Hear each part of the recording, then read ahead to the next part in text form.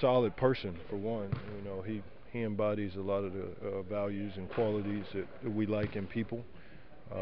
Also, he's a seasoned veteran and has the ability to defend the ball.